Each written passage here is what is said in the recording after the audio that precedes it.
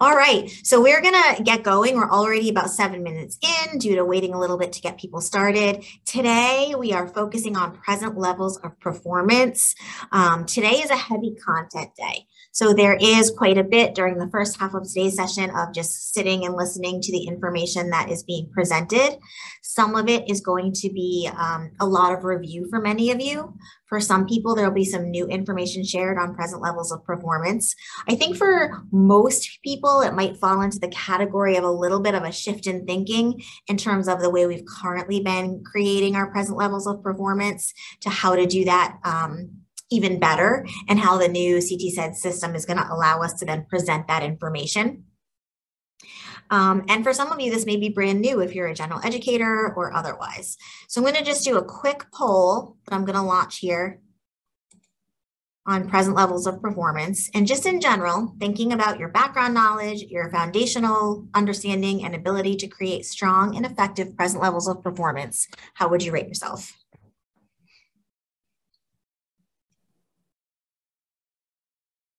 So give us some information about how deep we need to go into some of the talking points on the slides.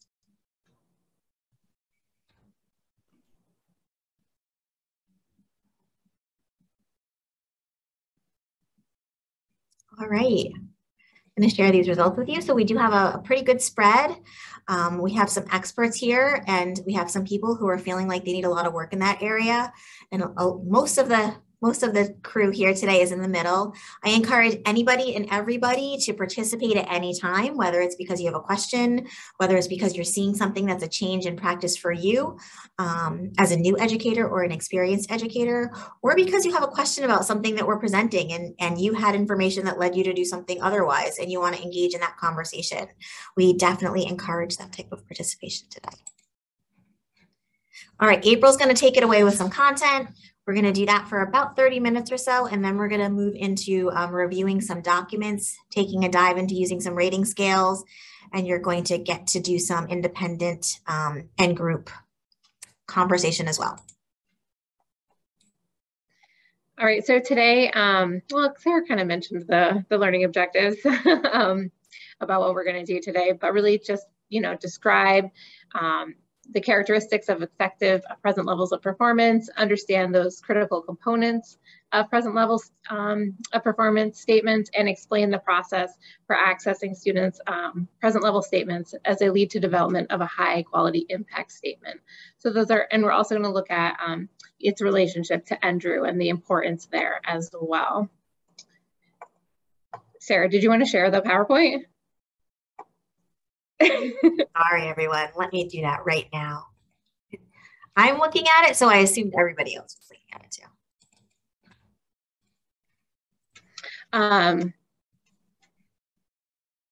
Are you seeing it now, April? Yep. So those are the learning objectives that I just kind of mentioned briefly. So we're going to talk about those three things and how it relates to the NDRU case. So moving on, the CSCE definition of the present level statement, present levels of academic achievement and functional performance means a statement of the student's current level of achievement or development in an area of need and how the student's disability affects the student's involvement and progress in the general education curriculum. We really know that present levels change as students make progress on their IEP goals and objectives. And when we talk about NDRU, courts do recognize that when they're looking at those present levels, they change, and what they're looking at is just kind of that current level of where those students, that student falls. Sorry, I just need to change my viewing screen there.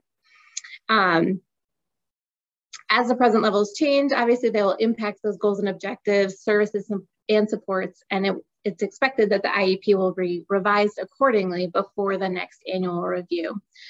In addition, the statement is really emphasized on how the student's disability affects the student's involvement and progress in the general education curriculum.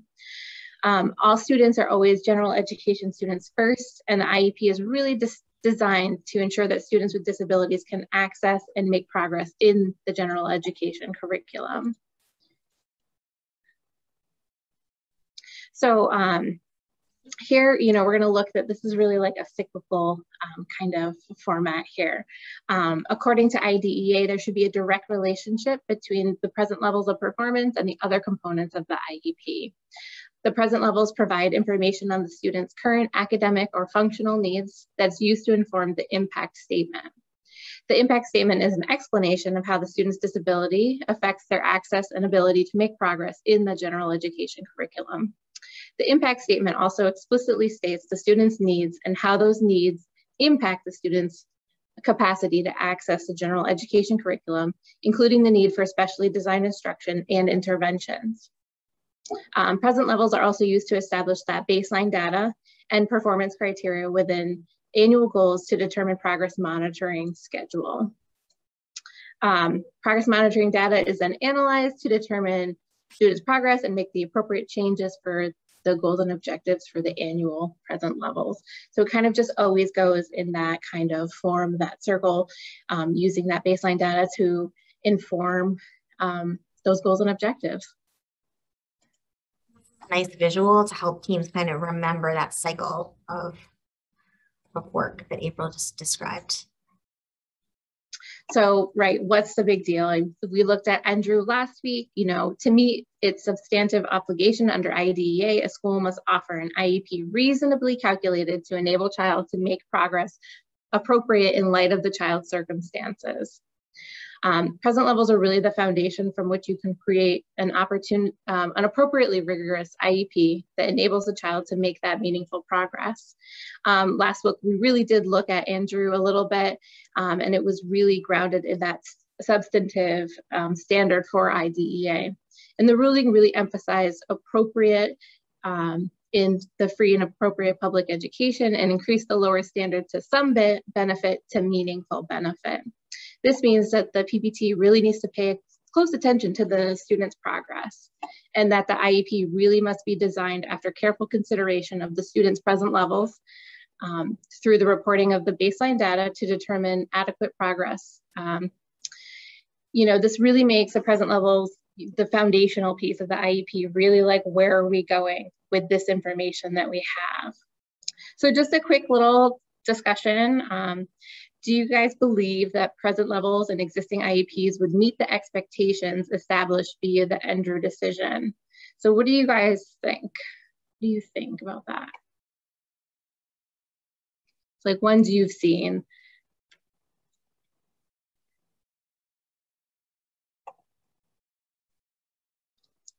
Any takers? To be more specific, I think it might help to pose a more specific question. So when we think about baseline data, do we have specific baseline data related to concerns in our present levels on most of the IEPs that you see? Are you seeing very specific, like they're at this level right now during this snapshot? Or are you seeing general statements about this is a concern and here's some data that sort of supports that, but it's not giving me a real true baseline? So this is Christina from Windsor. I have definitely veteran staff members with training who do a great job, but I have 19 new teachers this year and a majority of them are straight out of college. And I don't feel like they've been prepared in their, point up into prepared to write IEPs, and we haven't been able to give them that training. So I think in our district, it's like 50-50. We're doing the best we can, but with 19 new people, it's just so hard to get everything, right to the point where we need it to be. Thank you, Christina. Thank you for sharing that. That's a lot of new teachers to train. And your point about our new educators coming out of their pre-service programs without having had this training, one of the silver linings of CT Says, one of the many, is that, we'll hopefully be able to get some of this information into the hands of our universities that are doing the teacher training programs, so that coming right out of school, people have this information and have done some practice and accessed it on a more regular basis. I appreciate you sharing that. Anybody else want to make a comment about either their own work around present levels or kind of what you've seen in your travels across your career? This is Jamie from Norwich. I would agree with Christine in that with our new staff, there's a huge curve in terms of writing an IEP that we would consider quality. And we've talked about like this training that you're offering to us would be so helpful to our new staff in terms of ensuring that, you know, we can be confident that our IEPs have all of the components of something that we view as quality. And also a comment about our pre-service programs that we have out there. Just a little anecdote. I had attended a job fair at one of our well-known universities that, you know, is very well respected. And one of my questions to some of the special education teachers that I bumped into were, you know, like, how comfortable are you with IEP development and how much time? And they all had like these big eyes, like, like, I'm like, okay, that just means that we need to give you more support when, you know, we bring you on board. But that was eye-opening in terms of like how much we need to support them when they come in as a new educator, because it takes a veteran teacher hours to write a good IEP. Now we have someone that's new, who's we're starting from ground zero, and there's only so much time in a week. So I think those are things important things to consider. And my last thing was, you know, maybe when I retire, I can create that class for those colleges so that we can ensure our teachers are well prepared. Well, I know yeah, thank you, Jamie, for sharing. There's a lot of conversation about that, and you know how we need to do that for all of even our related service areas too. You know, how do we get people more access, and our special education teachers? I appreciate the sharing that you both did. For those of you who are veteran administrators or veteran teachers that are here, I love what Jamie just said about like if every new teacher could have access to this, or everybody who's newer to the field, how that would increase the quality. And for those of you sitting through this training with that lens, with that experience, I'd love for you to look at it that way. It's reinforcing the information you already have, but it's organizing it in a way that's going to lead to all 14,000 of us in Connecticut moving forward in the same direction at the same time. So thanks, Jamie. I probably talked too long, April. Sorry. I like to chat. No, it's okay. I just wanted to just mention also, Amy said in the chat, for some of my students, present levels is easier to include baseline data because it's embedded into our benchmark data collection throughout the year. However, for some of my other students, I find it harder to write specific baseline data because they don't have those same assessment as grade level peers. And I think that's a, go ahead. Oh, that's such a great point. Right.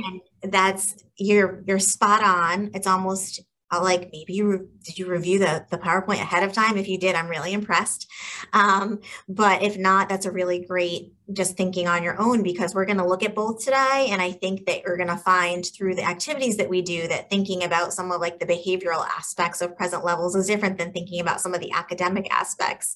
And so as we move forward, it's going to be interesting to see what we can access and how we can improve our progress monitoring, which will then inform our ability to write better present levels. And again, that cycle we showed earlier will constantly be running. Yep. And then Amanda just mentioned present levels not matching for some of the newer educators, not matching goals and objectives. One she saw was marked not on grade level for the content area and goals were not created. So, right, just some of those basic skills we really need for this quality IEP training, writing.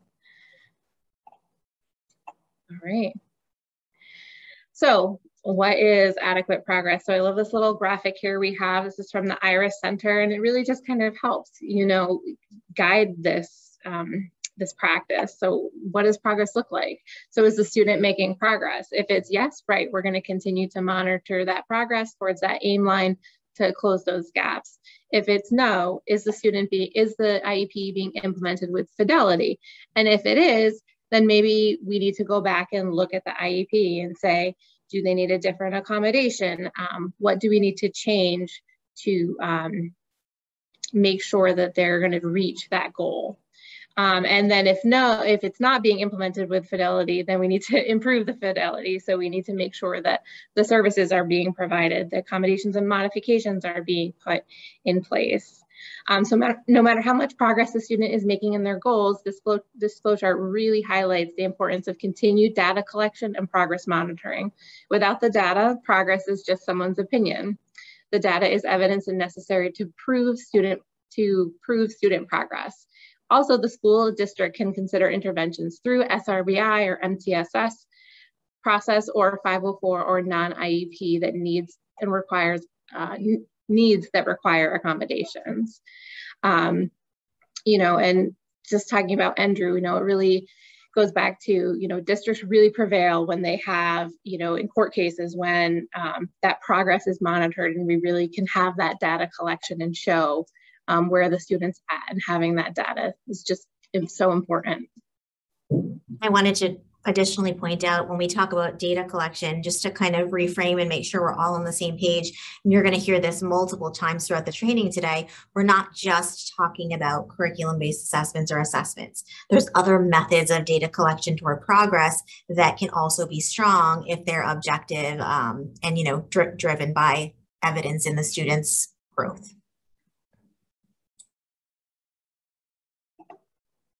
So in line with the CT definition of ENDRU, there are 4 essential elements of a high quality present level: student needs, baseline information, effect on progress in general education, and connection to goals and objectives. And these 4 elements just really ensure that the present levels are strong enough to inform the student's goals, objectives, and the other parts of the IEP as well.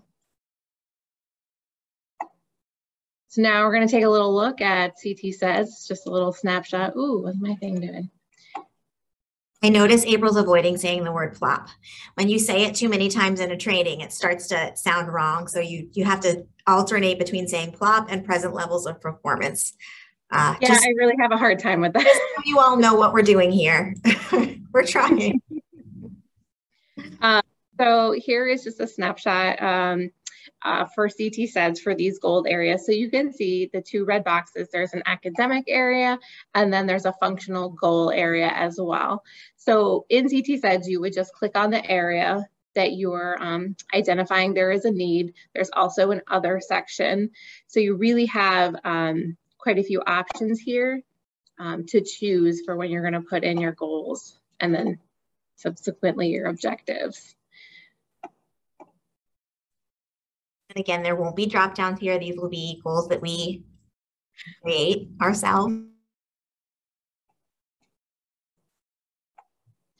Okay, so here are some key components of the present levels. And here's just, it's kind of a comparison. So on the left-hand side, we have the current format that we're using.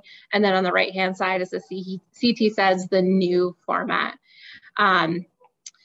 You know, once these are selected, these are going to generate on your screen, and they're going to be displayed through prompts on your computer.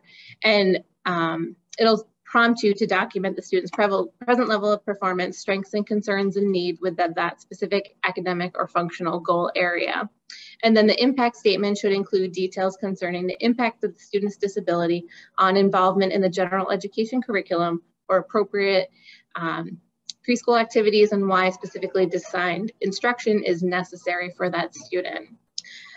Data referenced in the present levels will be provided from classroom and curriculum-based measurements and assessments. It's important to utilize classroom-based data that is often be the most recent data documented for student progress, and data that can be collected as part of that progress monitoring. We're really going to continue to go over the data needed to discuss the student's strengths and needs and the process to write a quality impact statement. So we'll just take a couple minutes. If you guys can look at the difference in format. Do you think, how did these changes impact the development of your present levels and impact statement?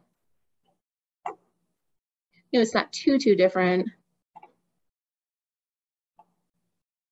This is Donna from Coventry. I like the fact that they took out age appropriate, because I think that was one of the more misleading, especially when you're talking about like your cognitive functioning, social emotional. Sometimes there might be areas that don't look age appropriate, but when you look at the global picture, it's not age appropriate. And if, depending on how you mark, depends on then what you need to do with your concerns and impact statement. So I like that they took that piece out of it, so you can focus more on actually what the student knows or doesn't know. Yep, that's a great point. Thank you, Donna. Anybody else? Amy says it seems easier because they are together as you are drafting. I hate flipping back and forth with the current IEP. Absolutely. I think it'll be more user friendly in that way.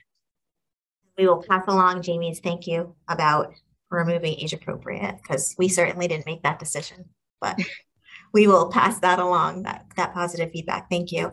Any other last minute thoughts as we move forward? I'm just kind of watching the time as we go. Leslie? Yeah, I just had a quick question from Coventry as well. We can't hear you. Sorry? Oh, now we can. Great. You hear me now? Yeah. Yes. No, I will type it. No, we can hear you. Oh, she can't hear us. We can hear her. Oh. Okay. While Leslie's typing to us, is there anybody else that wanted to My computer. comment about the difference between these two things? No worries, Leslie. All right.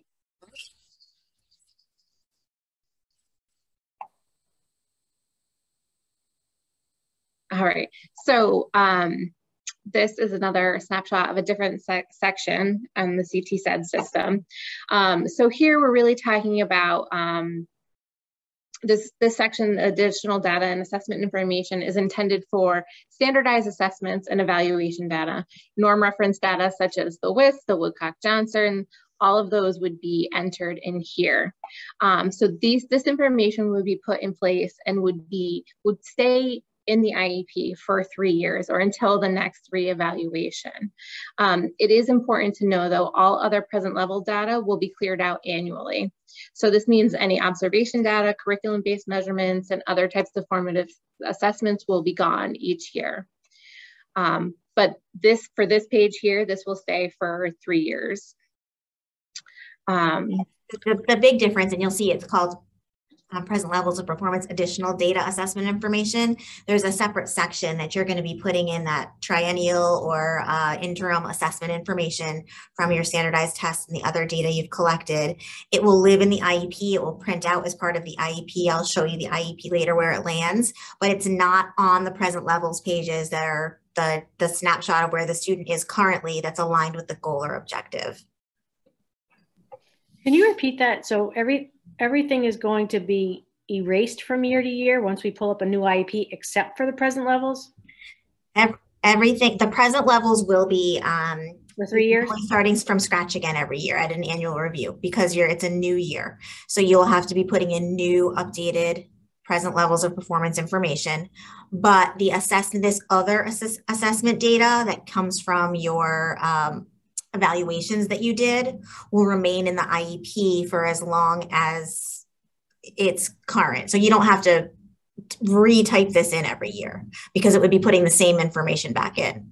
The things that disappear will be the things that you would need to be entering new information for anyway, because there would be a new baseline for where. Are you talking about goals and objectives and all of that? The present levels, the concerns and the needs, the goals and the objectives, yes. I mean, there's sometimes when it changes, some part of it changes, but we're having to have everybody write it all over again. Okay. Yes. Thank you. Question follow-up to that. So if it's a triennial year, will you be putting your assessment data in both spots? That's such a great question. April and I were having this discussion just before you all joined us today at 2 o'clock. And I am going to bring that question back to the team, the leadership team, the SDE and AIR. But my current understanding, which I'll correct if it's wrong, is that your triennial and other norm reference standardized assessment information gets entered when you have it in this section and doesn't get replicated on the present levels portions that go with that. And you're going to see on the next couple slides some examples of this that might help you understand what it might look like and how it might break down. That was a great question. And if you evaluate prior to the 3 years, you can put new information in at any time when it's appropriate, is my understanding. It's just not going to automatically go away. Gotcha. Thank you. Again, those are answers to the best of my ability at this time, because we're focusing on content and quality IEP development, not quite the system itself, but we do have some information to support your questions. Jennifer? Just a quick question. So I generally ask my teachers to update the present levels with any PPT. I mean, unless it's just a really quick one, but we do more than just an annual on most of our kids during the year, either because of parent requests or because of needing to review and revise.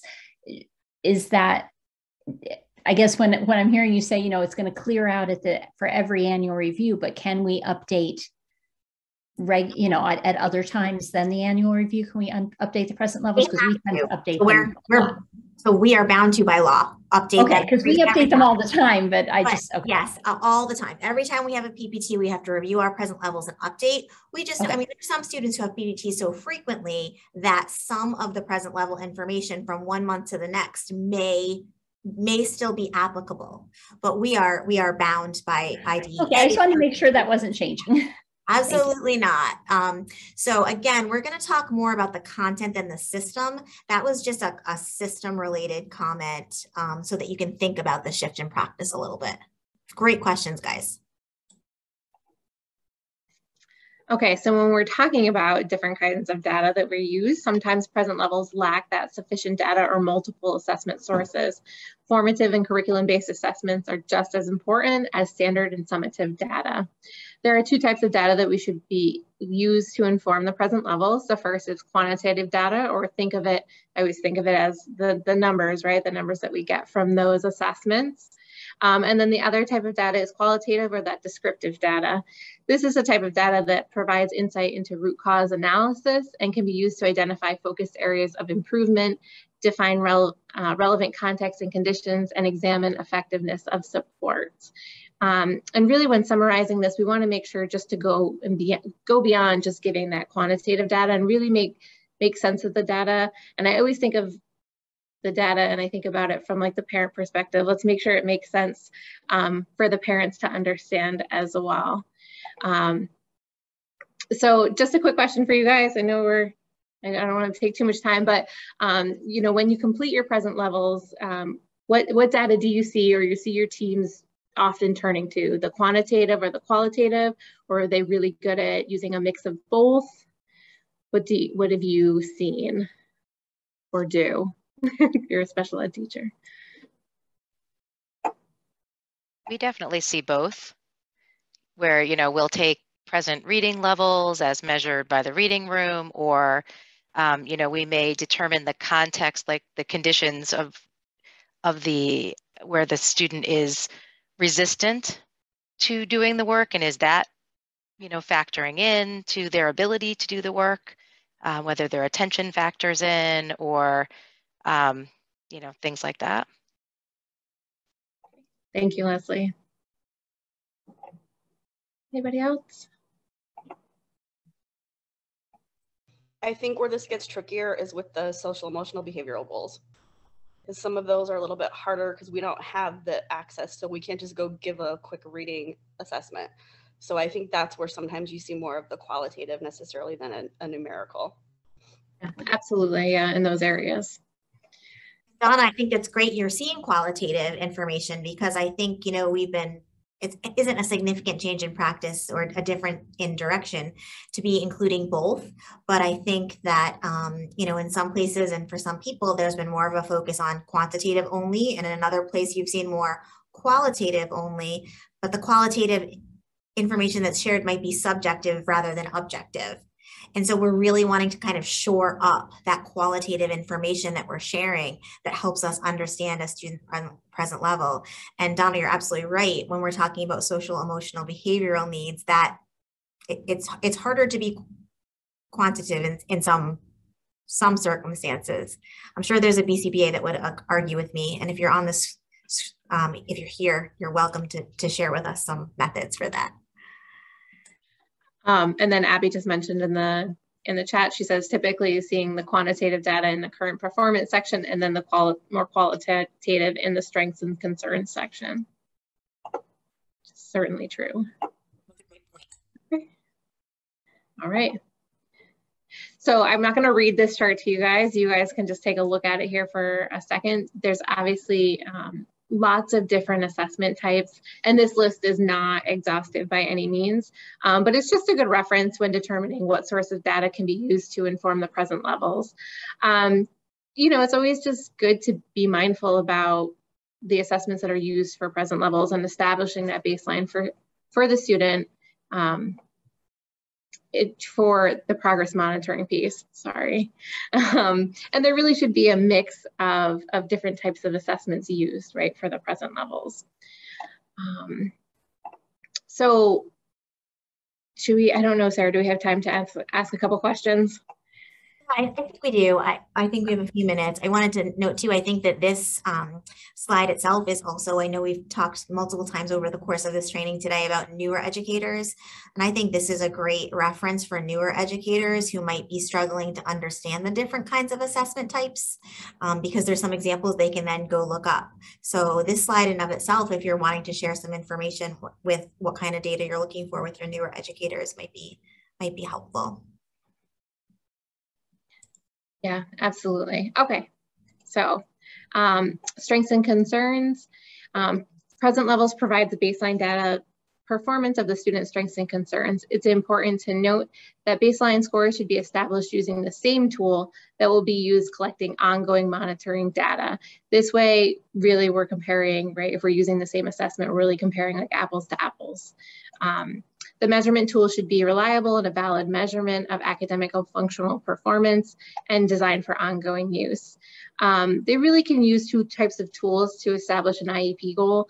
One would be a single measure skill or mastery measures used to assess really those specific discrete skills, such as like 2-digit addition, right?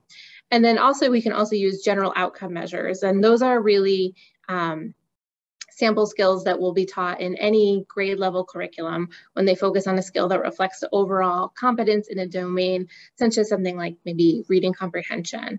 We're going to go into more detail about the goal writing and that process in future trainings. We're definitely going to get into that a lot. You know, also we need to just remember the critical role present levels plays when determining that meaningful benefit and the substantive requirement of IDEA.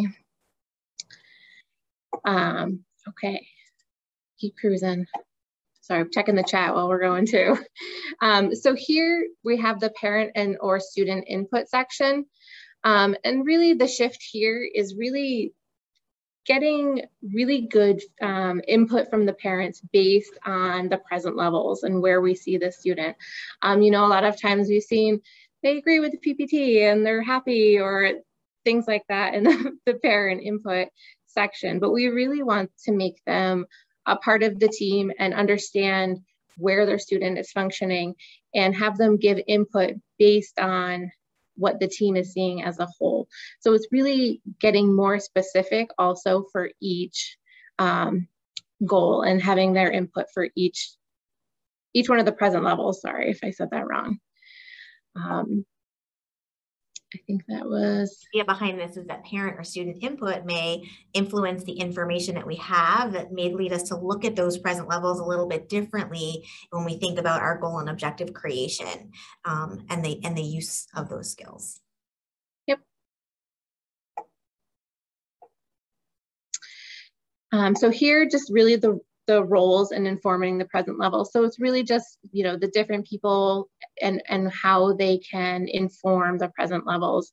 So obviously a special education teacher provides knowledge of special education processes and services.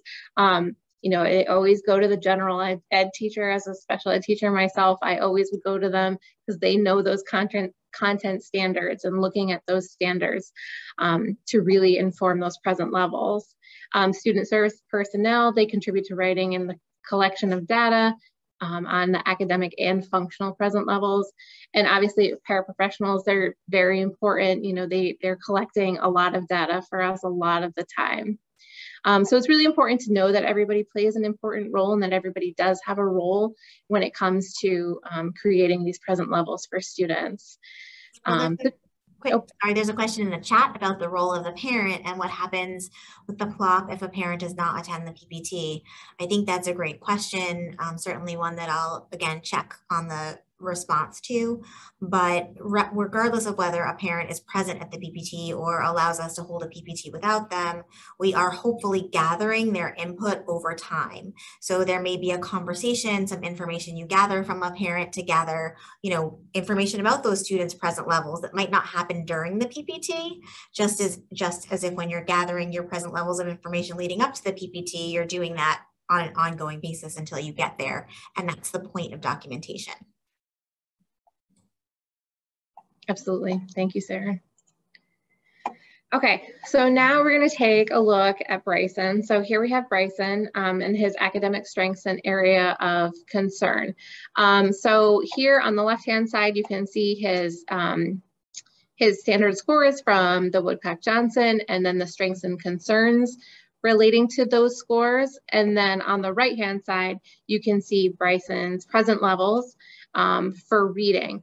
So I just want everybody to take a few minutes to just kind of look at the information and look at how it's just really the content and how the data is used within the new, I'm not saying this right, I don't want to say it wrong, but go ahead, Sarah.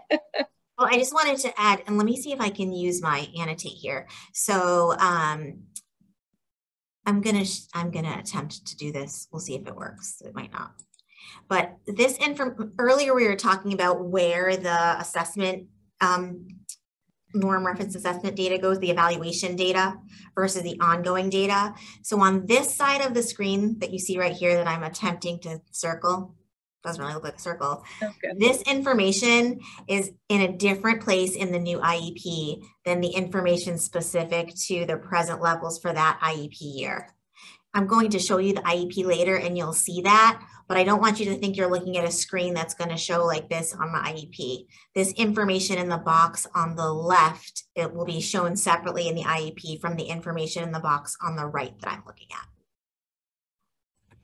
Right, so really just take a minute to look at this and look at the results from the Woodcock-Johnson and identified strengths and area of concerns from that assessment, as well as then the present level data. And note that the present level data and area of strengths of concerns come from the curriculum-based measurements and assessments, while the Woodcock-Johnson data now goes in that, like Sarah just said, additional data assessment area.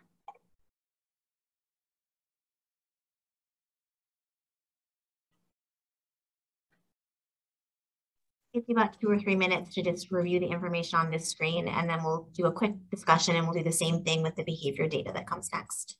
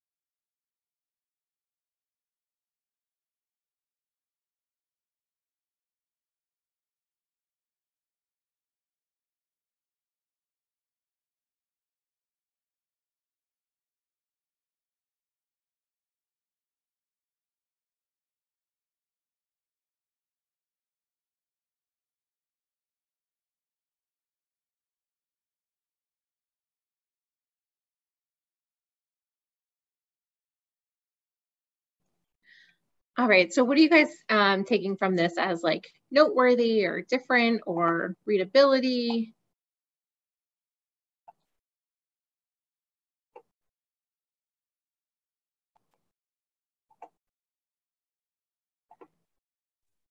So there's a question here from Leslie. The additional testing information section is split into goal areas, correct? The additional testing information section, I don't believe is split into goal areas. I have to look at that more closely, Leslie, actually. I'm going to get back to you on that. I don't have a clear response for you at this time because I didn't think about it in that context and I don't want to answer incorrectly. Thank you. I was just wondering because if we do, you know, like Woodcock-Johnson tests of reading, writing, and math, input it all in one place, then how does the program parse out which of that data goes with the reading goal? Like, or is this not a page that the parent would see like all together? This is not a page. Nope. So this information on the, again, this information here is literally not in the there. IEP from this information over here. They're on different pages. They're in different sections. So we're just seeing it together. Yes, so that you can look at purposes. information all in one place for the purpose of the content piece of this. Excellent.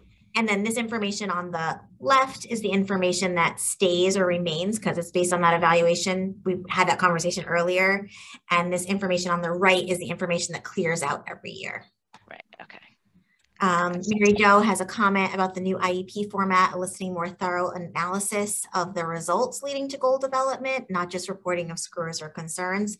I think that's a great way to point out that you're right. We are going to not just be thinking in terms of the overarching umbrella, right? We're going to be thinking in terms of the discrete skills or goals that go under that overarching umbrella or skill. And so what you see here is overall broad reading or basic skills in reading fluency are in the average range. And then over here, you see strengths, decoding and reading fluency, rate and attention to punctuation. So you see that it's like a further description of the skills that might be age appropriate or might be being worked on during that IEP cycle in terms of strengths and areas of need. It's not staying so global. And some of you may already have been doing that on your IEPs. I think there's been a lot of recent practice that I've seen that has drilled down to more specifics on IEPs. And for others, it might be more of a shift in thinking and change in practice. All right.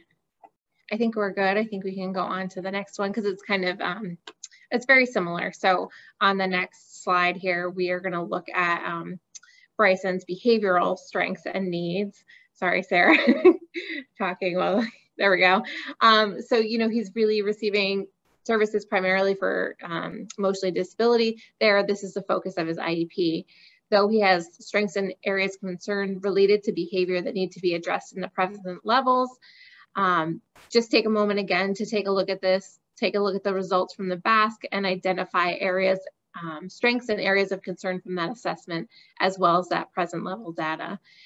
Same with the academic piece. The same applies for the behavior evaluation data. And note that the present levels and the areas of strengths and concerns come strictly from those classroom school-based referrals, as well as FBA data. While the BASC data now goes into, you know, that separate section again. It's the same thing here as it was on the previous screen. They're in different sections.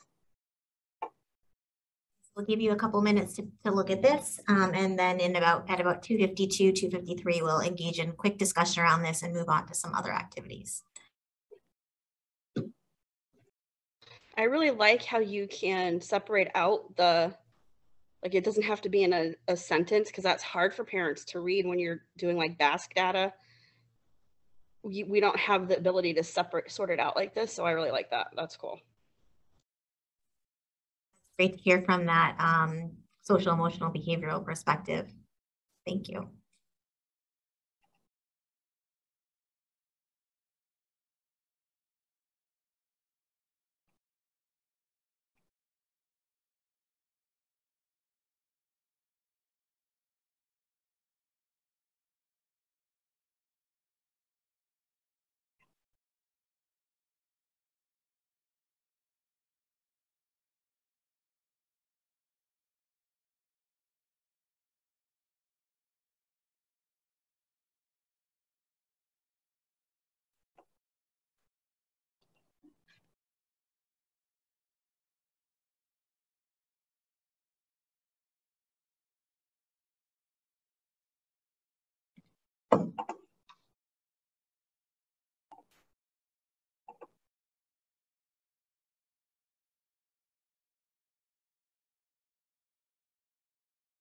All right, so does anybody have any other comments, questions about this? We kind of just did it before in the academic sense, but looking at it from a behavioral perspective, does anybody have any questions, comments, concerns? It was already mentioned that it's easier for the parents to understand, and that's definitely the goal of this new system as well, or this training.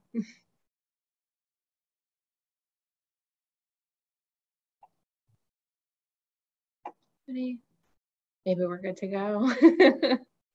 Okay. Guys, I heard a lot of the other groups had a lot to say about this, about this slide. Yeah. I will move us forward. I think there's a lot to take in the area of behavior. So Amanda did comment she likes how the present levels on the right-hand side are written in a narrative format, paint a clearer picture. So thank you, Amanda, for sharing that. All right. I think this is where I take it away. So just doing a quick time check, we have about 35 minutes left before our 3:30 closing time. We will have you fill out that survey again for about the last 5 minutes. And I'm actually going to stop sharing for a minute too, because I just think that helps people's brains a little bit sometimes to look at a different screen. So while we venture into the second half of this, I'll just mention that, oh, there's somebody here in the waiting room. I'll just mention that we are going to be doing some work looking at present levels. We probably aren't going to get through the remainder of this section today. It is some kind of heavy duty digging in, and there's some time for you to think and respond. The next 2 sessions that we have after today are focused on goals and objectives, but we do have a little bit of wiggle room with time. So whatever we don't get to today, I'm not going to rush through. April and I will just pick up the presentation where we left off, do a quick review of present levels, because it does lend itself really nicely into like taking away the next goals and objectives section. All right, any comments, thoughts before I move on? All right, keeping it moving.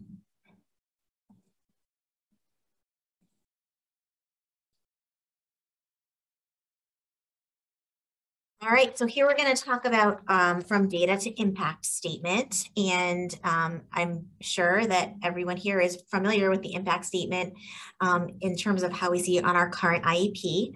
The impact statement is intended to describe the effect of the concerns and needs on the students' access to, participation, and progress in general education. And so that leads them to require specialized instruction in one or more academic areas, social situations, or community and work-related settings.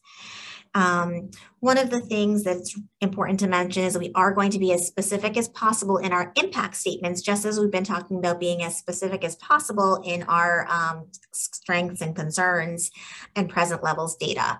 So some quick reminders for some of you and new information for others is that we really want to stay away from labeling the disability and saying due to the student's autism or due to the student's learning disability, they have trouble reading. We're really looking for a description of the skill area that we're discussing in that section. So we might say that given the child's difficulty with verbal expression and understanding social cues as our description that then leads us to a goal around improving in those areas. Okay, moving right ahead, trying to just touch on the key points because of time here. So here is another screenshot of when you're going to see on CT SEDS, this is how this will look. We'll see our present levels of performance, our strengths, our concerns and needs. And now we're on to this final area, the impact statement, which currently is our 4th column, I think, of our current present levels pages. And some of you may have noticed in the crosswalk that the impact statement remains as something that we're going to have. It's just in a different place in the new IEP. Okay, when writing an impact statement, we're being encouraged to think about this in terms of cause of concern and effect. So what is the underlying area of need? Is it difficulty decoding words or specific or sentences? Is it difficulty generating sentences, creating language, expression verbally? And then the effect. What is the effect on the student related to the grade level or anchor standards and their participation in the general education setting? So that idea of specificity is really what we're looking at here. I also took a minute just to kind of think of this in terms of if then. I know we use if then a lot with our kids. So I was kind of thinking through for myself, you know, if I take this as if there's these skill areas, then this impacts them in this way. And for me, that's another way to think through this that might help me create better impact statements that are more meaningful and speak more clearly to a student's areas of need.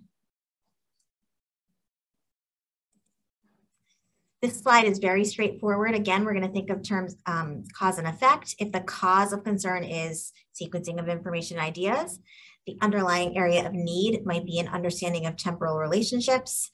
And then the effect of that is the impact on the ability to retell stories, follow directions, and complete multi-steps mathematic problems.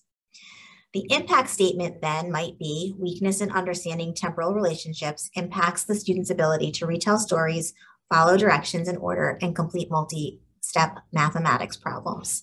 That right there, I don't believe is a complete impact statement. You're going to see a complete impact statement a little bit later on another slide. So I just wanted to point that out as well. This is just taking you through that if-then thinking, or the cause-effect thinking.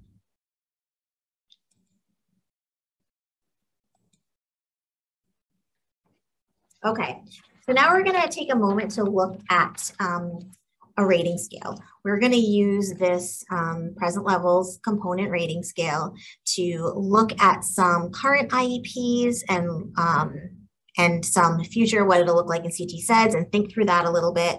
And then you're going to have an opportunity to look at your own IEPs that you brought with you today to do a little bit of thinking around where you are in your development, or if you brought one of your staff's IEPs, kind of where your staff might need to move in terms of improvement.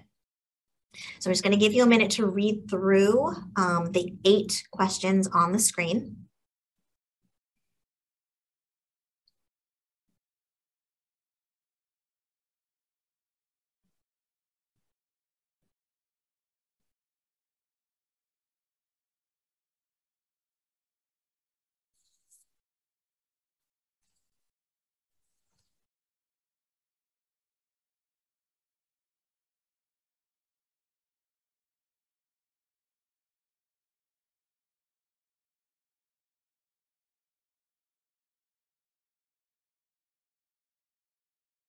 You earlier today when we started to kind of rate yourself using a similar rating 1 to 5 where you are in terms of, I came up with one summary statement that pulls all of these statements together, and you gave yourself a rating. So as you're looking now at this more broken down, I'm wondering if your average rating would come out to be similar to what you gave yourself at the beginning. And that's something to think about. And the reason I point this out is because I think this is a great tool for helping people do some review and self-reflection and understand what their current practice is around their present levels of performance, and help them identify some areas they might want to strengthen as we transition to the new IEP form and the new IEP system.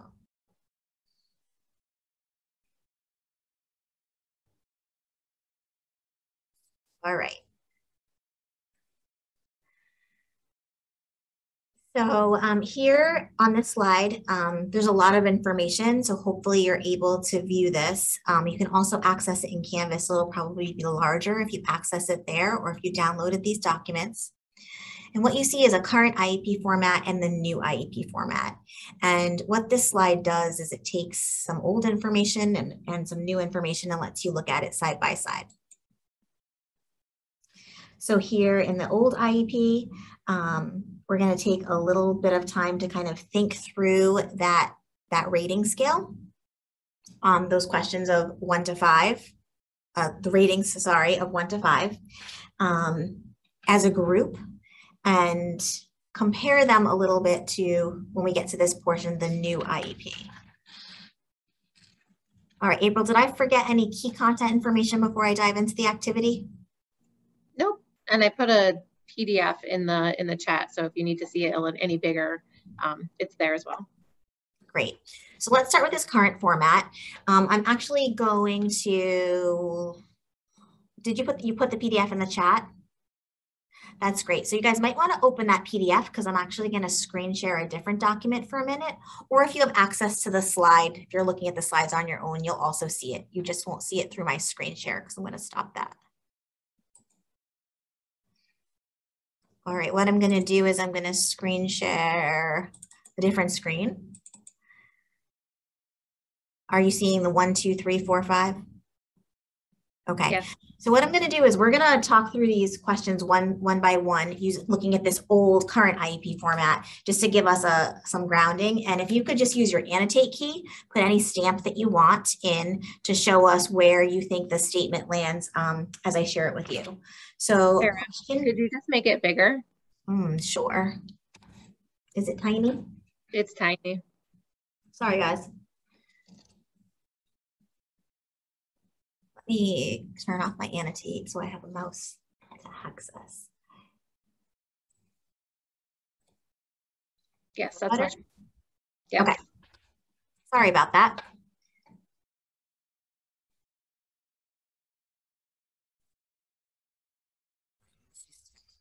Okay, so does the present level that you're seeing under the current IEP format provide a descriptive snapshot of the student, including both strengths and areas of need? If you could rate that on a scale of 1 through 5 in terms of what you're seeing, again, in the current IEP.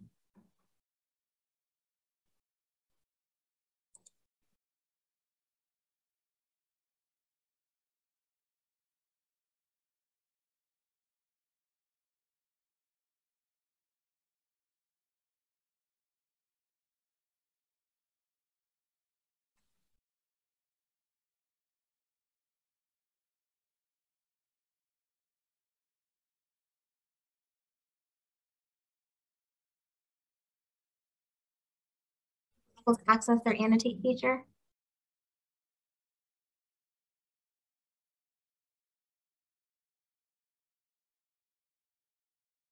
Great.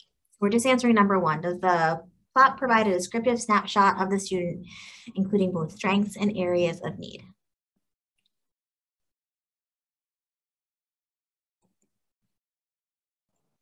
If you just need a quick refresher, usually you just have to put your mouse around the top. It says view options, and then you click annotate, and then usually the little stamp or text will come up. You see some people here are noting that it's weak. I'm going to move forward and we'll try the next one with the annotate feature. And if this is something that isn't working, we can certainly just go back to discussion style. I do see that April's refresher, which I should have thought of. Thank you, April. More people are able to access that. So it looks like we're agreeing that it's fairly weak. Number 2. Clear drawings. Concerns and needs are specific and require specialized instruction. Do we see evidence of that in the current one?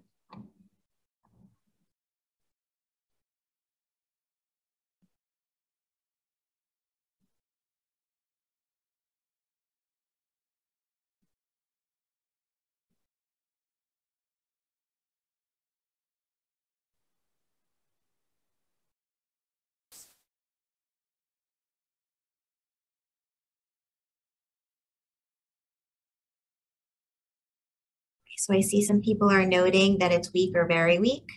I think that it may be a little bit challenging for people to be accessing the annotate. So rather than spend a lot of time using a tool that's not working, I'm just going to stop using it and shift us back to the slides. I feel like there's good days and bad days for using these tools. Maybe the end of the day is not the best time for it. I was struggling to find it too. All right, number 3 is the parent or guardian input present and clearly considered. You guys can just unmute and kind of, if someone just wants to share, 1 or 2 people, like where do we think it, is that clear?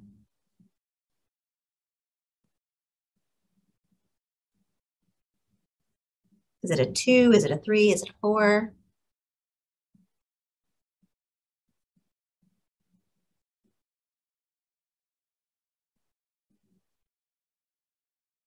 I see people putting in the chat some 3s, some 2s.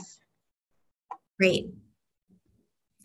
Yeah, it does give us some information. They work better when they are able to have movement breaks, right? That would really inform some of our information. So perhaps it is kind of in that neutral area. Yes, Linda, we're looking at the current one, the one on the left-hand side. Yeah, let me just.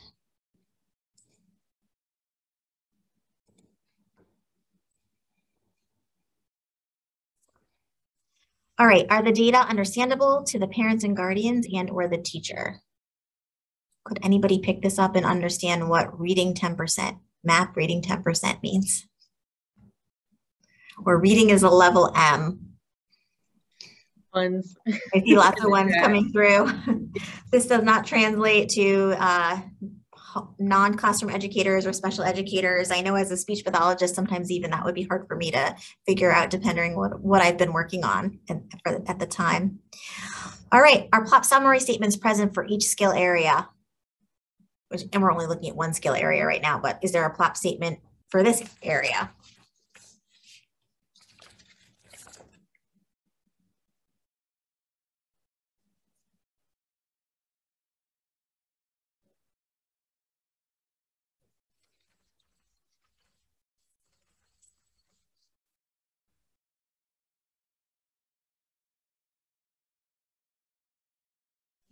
It doesn't match. It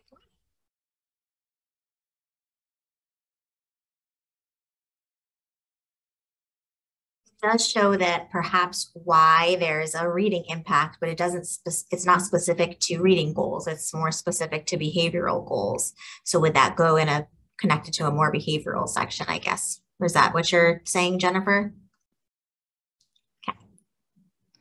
Yes, just that the impact, it's talking about impulsivity and attention. That doesn't address written expression and spelling. Behavioral concern. Does the impact statement identify the deficits that underlie the student's specific disability? I think you just kind of shared that. Perhaps there is impulsivity and inattention that are impacting their ability to read and write, but there's no clear through line there. We're not seeing the link between all of these things. I think going back to what Jennifer was saying a few minutes ago. And could you write observable and measurable individualized goals based on these present levels? 1 to 5. See some ones coming through. 1s and 2s. Okay. So, as you're seeing this, you may be saying to yourself, oh, well, our practice is different than that. We do this much more explicitly. And I just wanted to let you know if you're sitting here thinking that you're in really great shape for moving to the new format and the new IEP system, because you're just really going to have to maintain that practice of thinking specifically and putting that information in a new format. And this group so far seems to have some really great feedback and understanding about these components, which is great. So gold star on this Thursday afternoon.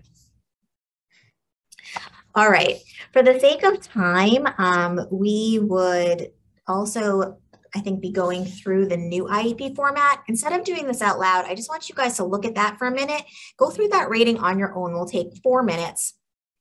Just so that you can kind of help yourself conceptualize what this new IEP format is going to look like and how it helps maybe strengthen some of the answers to those ratings that we just provided. We'll come back together at 3:13. So this will just be a quick activity.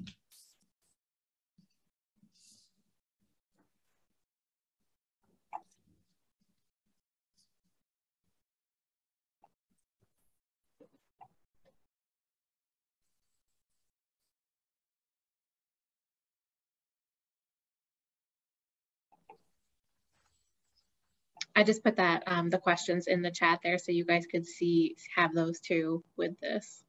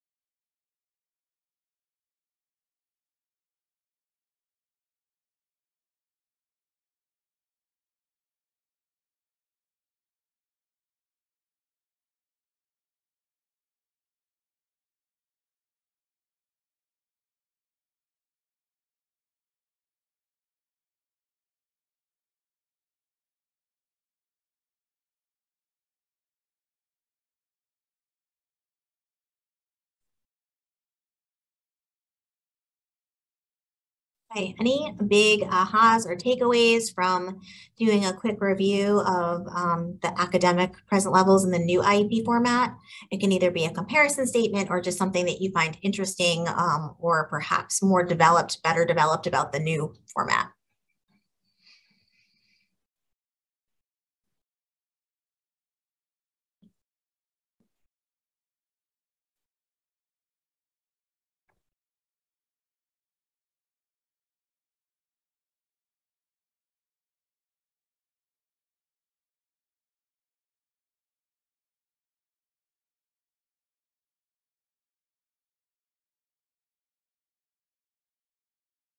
Any thoughts or comments? You can put it in the chat or unmute yourself and say it out loud.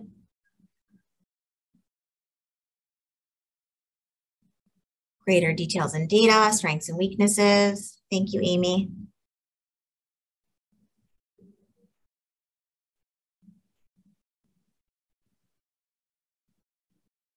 One of the things I like about it is that it's just, I feel like it's clear and concrete. Like I feel like I could draw an arrow from top to bottom. Helps with impact statement and goals and objectives. Great. I'm going to move us forward. I'm going to show you one more slide. It is, let me stop this.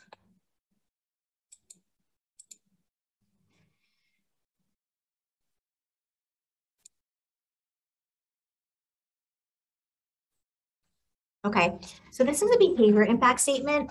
This is the current format of our IEP compared to the new format.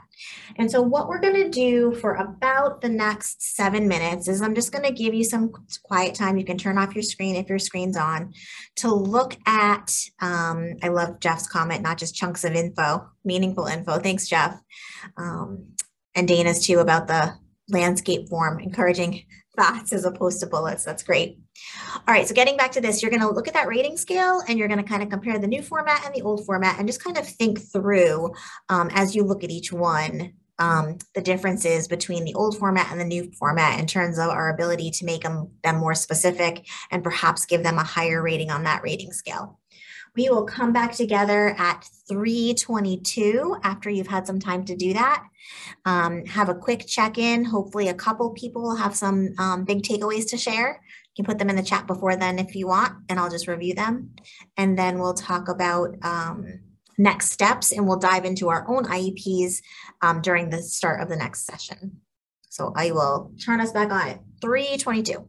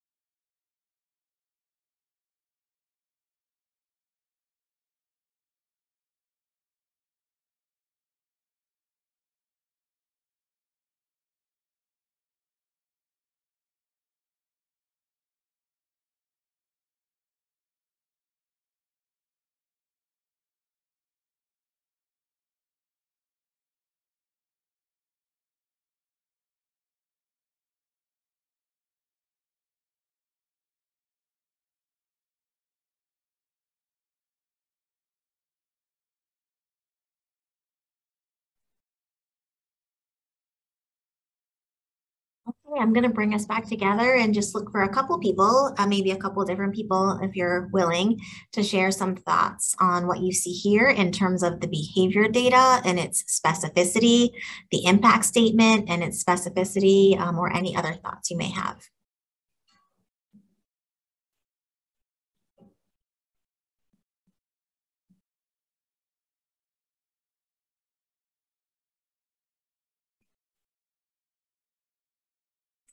Somebody's typing. I'll share what Amy had mentioned earlier in the chat.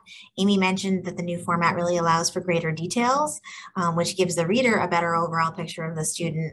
And then building on that, Amy, it also then allows for the team to understand why they're doing what they're doing for interventions eventually, right? Because it goes back to that present level data. So thank you for sharing that. Don mentioned that is so detailed and so specific that it allows the team to create more authentic and reliable goals to be able to show growth down the road. Great point. So now we're looking at that progress monitoring and continued growth. We're thinking back around that loop, a visual that we saw earlier. I really appreciated here the ability to note, like, the PPT has convened this many times to think through adjustments and needs. I thought that that was a really interesting way, and that is data, right? How many times you come together to review and revise a student's program is important information. I know that's a specific thing, but it was something I found interesting as I try to fill the air. Does anybody have any Linda states that I can imagine that meetings will require more time in order to complete the IEP. I'm not sure about that, Linda. Right now, to respond to that, what's happening is the 20 pilot districts are engaging in creation of some mini sessions to move information from old IEPs to the new IEP format. So I think we'll get some more information moving forward about that. I don't know that PPTs will take longer. I do think with any kind of change, it might take us a little while to get used to where we put the new information as we're planning or drafting for the meeting. And then afterwards, as well, as we're documenting and making the changes about things that came up during the meeting, and as the team made decisions about what they're going to do and how they're going to approach programming. That will be seen.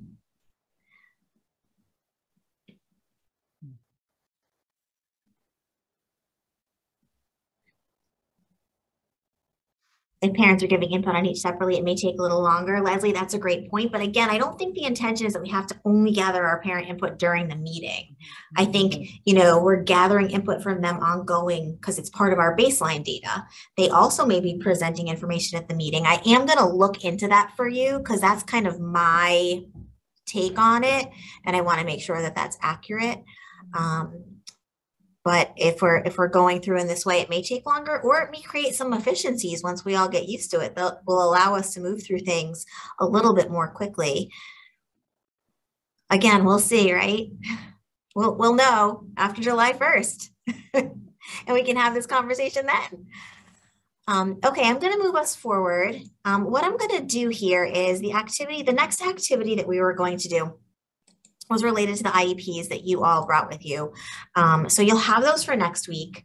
We're going to start the session next week with some breakout activity where you dig into your current IEPs without sharing any confidential information and look at the ratings in terms of where you land and how you're going to think through next steps. So I'm going to skip those slides at this point in time, because we'll start. I just wanted to say one thing, Sarah, before you moved on. Just looking at if you take a look at the case studies on Canvas, it outlines the format, because I know we've been getting a lot of these formatting questions for the new IEP, and you might get a really good sense of how the layout is if you take a look at one of those case studies, and you can go to IEP and just see the IEP section. Yeah, and if anybody wants to stay on at 3:30, we're happy to walk through one with you. We are here till 4, so you may not be, but we're here if you want us to be. So we're going to do this next time. I do want to just do some wrap up, and then I'll do a quick review of this at the start of the next session so that we can dive in. So pulling it all together, this is the writing the present levels of performance page. You saw this graphic earlier. We need to ensure that it's current, relevant, factual, measurable and understandable. Those are the things that we're looking for on our present levels, that it addresses student needs, has clear baseline information, which shows us the effect on the progress in the general education and is clearly connected to goals and or services. And looping us all the way back around to last week when we spent a lot of time talking about NDRU. The takeaway here is that if you don't have a clear understanding of the impact of a student's disability, you cannot provide that student with appropriate services to ensure meaningful progress under NDRU. And so that is why we really need to have that specificity of information to show that we understand the student's disability and that we have enough information to plan an effective program for that student to access FAPE and make adequate progress. The present levels is the foundation of the IEP. We are going to talk more about this moving forward. We have the requirements, the rationale, and the legal basis. There was a full handout that we shared with you last week that gets into these components as well. I love these like graphics where I can just look across and it gives me a clear understanding and a snapshot, especially when I start to second guess myself because I'm doing things so many times. So I'm really looking forward to using these resources moving forward. And then we will drop in the chat. April, do you have that copied or do you want me to? This is the assessment or the evaluation of the content of today's session. This feedback does go directly to the SDE and AIR so that they're able to take your information about the content that is shared in the format in which it's shared to move forward to make any adjustments or changes for future sessions. So thank you all for coming on your snow day, if you had one, and joining us on this late afternoon. Look forward to starting off digging into IEPs the next time we come together and to talking about goals and objectives. And April and I will be here for a bit while you finish up your evaluations and to answer any questions you have or to take you for a little jaunt through one of the new IEPs. Thanks, everyone.